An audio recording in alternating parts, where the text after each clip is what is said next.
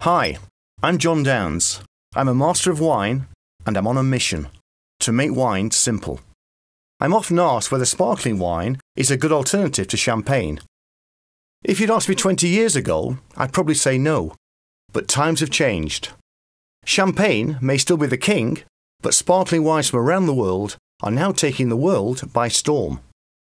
It's not surprising, as many sparkling wines are made in exactly the same way and from the same grapes as champagne. That's why I've always said, give me a good sparkling wine to a poor champagne any day. English sparkling wine, for example, is even beating champagne at international competitions. And that's not surprising, as the south of England is very similar to the champagne vineyards in France. The climates are very similar, chilly and northerly. The soils are similar.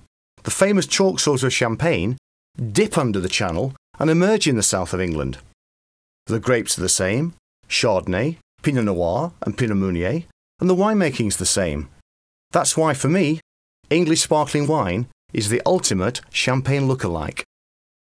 So, the next time you're looking for bubbly, be adventurous. Grab a bottle of English or another sparkling wine.